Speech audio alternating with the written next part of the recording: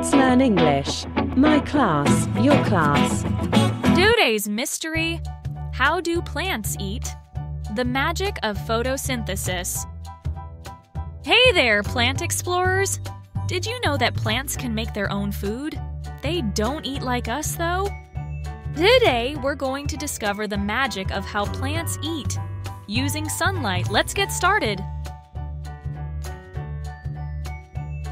For plants to make their food, they need three important things: sunlight, water, and air. They take water from the soil using their roots and air from the leaves. But the secret ingredient is sunlight. Now here's where the magic happens.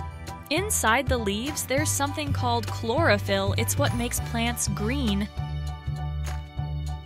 When sunlight hits the leaves, the chlorophyll grabs the light and starts the process of making food.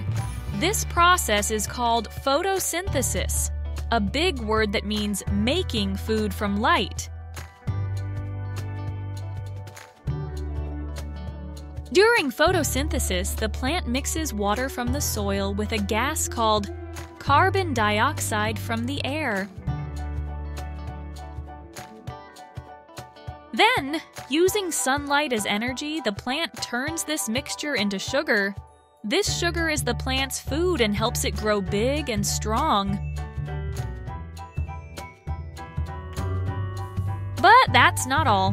While the plant is busy making its food, it also creates something super important for us: oxygen. That's the air we breathe.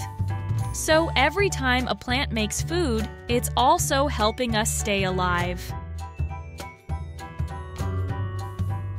Photosynthesis is super important because it helps plants grow and keeps our planet healthy. Without plants making oxygen, we wouldn't have the fresh air we need to breathe. Did you know?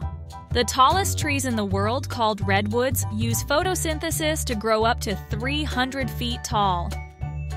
And plants can even use photosynthesis underwater, like seaweed in the ocean. So now you know the magic of how plants make their own food with sunlight. Thanks for learning with us today.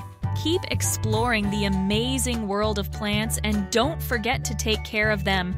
They're taking care of us too. See you next time. Bye-bye.